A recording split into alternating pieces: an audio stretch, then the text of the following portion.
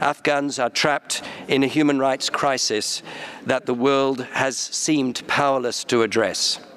The severe rollback of the rights of women and girls, reprisals targeting opponents and critics, and a clampdown on freedom of expression by the Taliban amount to a descent towards authoritarianism.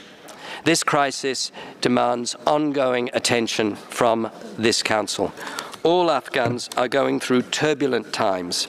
However, I'm gravely concerned about the staggering regression in women and girls' enjoyment of civil, political, economic, social and cultural rights since the Taliban seized control of the country.